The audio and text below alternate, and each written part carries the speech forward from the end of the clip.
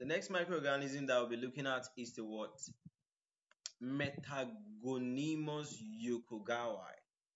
Metagonimus Yokogawai. Okay, so the name actually sounds funny and actually sounds like a Japanese name.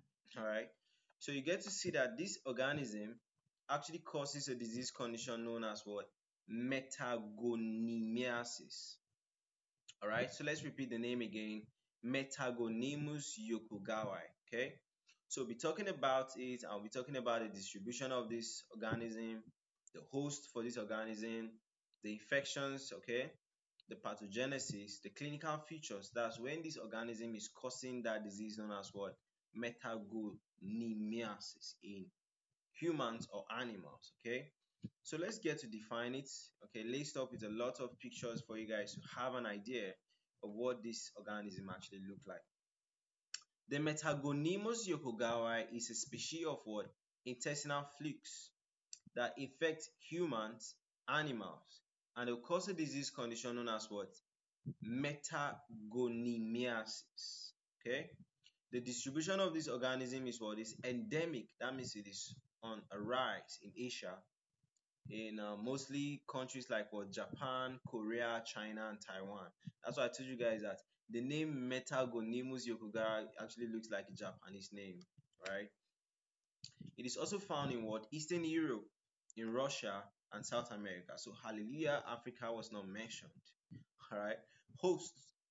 The definitive host is what? Humans, cats, pigs. So that means humans can even contact this infection from eating meat from any of these mentioned animals that was not properly processed. Okay. Intermediate host is what? Freshwater fish. So that means humans can also what? Contact this disease condition from eating fish. That's if the fish is undercooked. All right. Infections or mode of transmission. This is supposed to be mode of transmission. Where you are consuming raw or undercooked fish or contaminated water generally. Pathogenesis. It will cause intestinal inflammation, leading to malabsorption, leading to allergic reactions, leading to what? Vitamin deficiencies, right?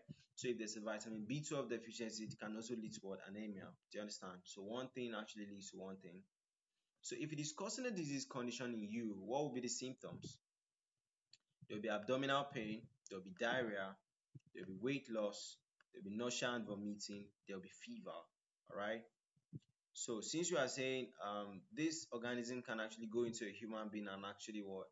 Mature into the adult one and get expelled in the feces, which could also contaminate the water bodies again. If you want to diagnose, you can do a stool examination. And for the stool examination, you are trying to check out for if there are eggs or segments of the what? Microorganisms right there.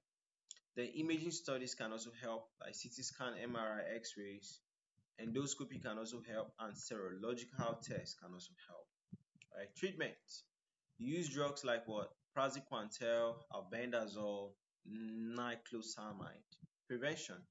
Just make sure that you properly cook your fish and even your pigs, even your cats. Okay, make sure that you properly cook it. Or you could freeze your meat in general to, for a temperature of what? Minus 20 degrees Celsius for 24 hours before cooking it. Improve sanitation and hygiene can help. Regularly deworm the animals. Okay, this can also help. Epidemiology, an estimated number of what? 1 to 10 million people are infected by this disease condition worldwide, and it's more commonly in rural areas with very poor sanitation. Okay, so one way of trying to overcome this is what? Proper sanitation. All right, so that's it for what? Metagonimus Yokogawai.